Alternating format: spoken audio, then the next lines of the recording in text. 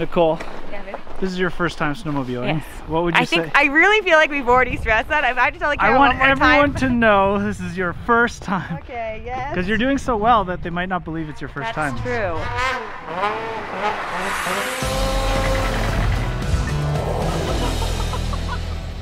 I'd like to interrupt this regularly scheduled broadcasting of DownieLive for this quick note about Nicole's face. Then I got scared of my hair. Nicole would like me to let you know that the mitt warmers inside her gloves exploded, leaving a black powder on her fingers.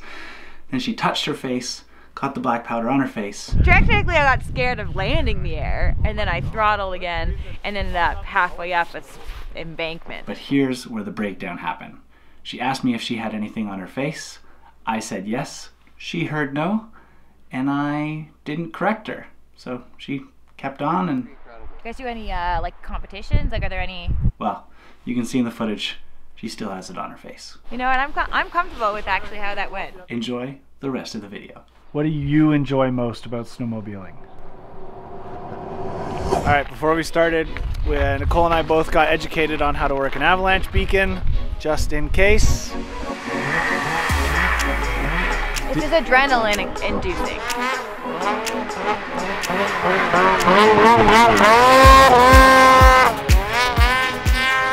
It's harder than skiing, it's harder than snowboarding. Like, it's really hard.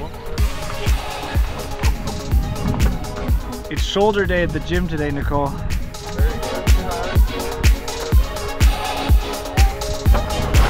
Woo! Did you get air today? Yeah, I got big air. Put a motor between my legs any day and I'll have a good time. I am super stoked this morning, as you can tell. We're in Fernie, BC with Elk Valley Snow Shepherds and we are going snowmobiling.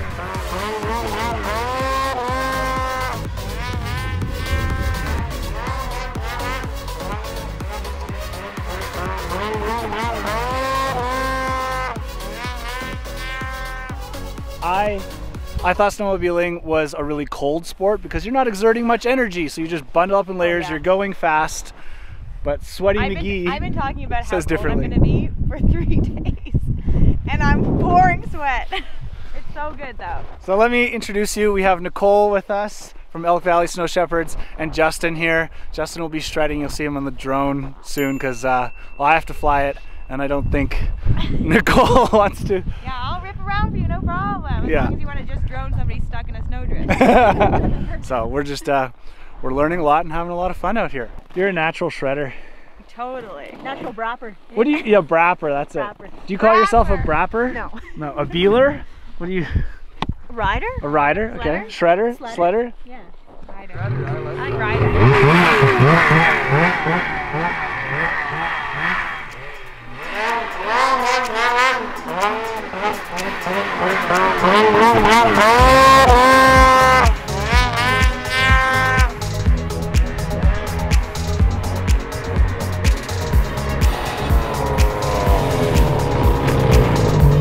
Okay, Nicole and I just both put ourselves in the embankment. I actually rolled the snowmobile. Luckily, we're playing in really nice soft snow.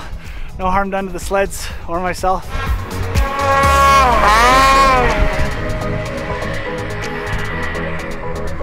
So we've just come into the warming hut here, just to warm our fingers for a second, drink some water. Has everything you need. It has a barbecue outside, has a wood burning stove inside, has a propane stove in case you need it. Got your facilities here.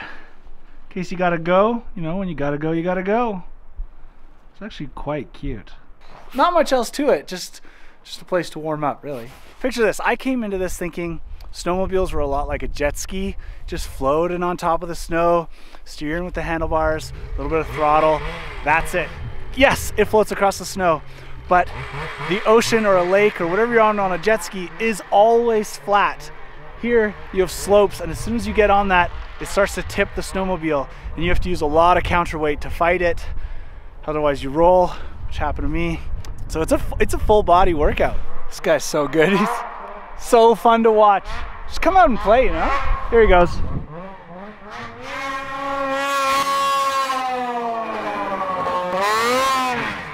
So Fernie has 160 kilometers of groomed trail, and that groomed trail really is just an access gateway to even more. Thousands of acres of backcountry riding terrain. And that's probably what Fernie is best known for. Exactly what you see there is sort of that technical tree line riding. We do have lots of alpine riding and big open bowls as well.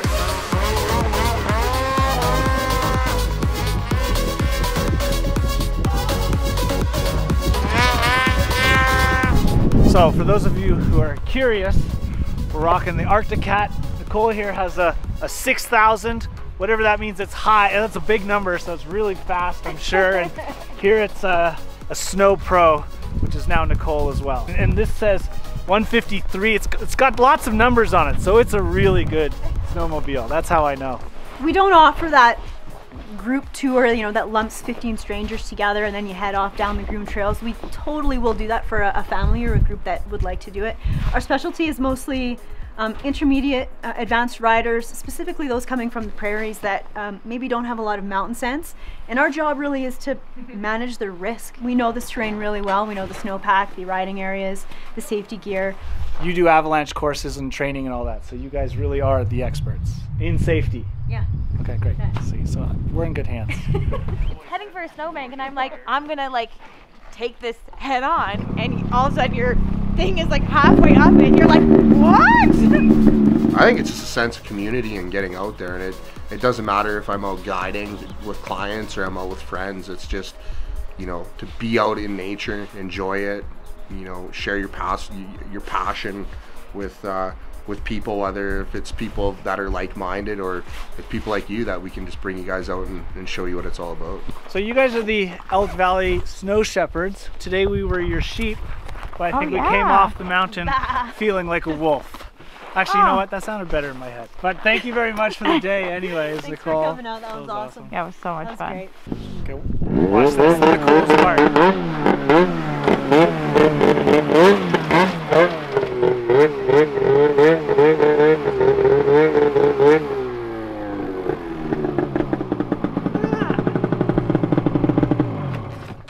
Thing's barely hanging on. Also, Nicole, I want you to notice that Jerry is the only non-pickup truck in this parking lot.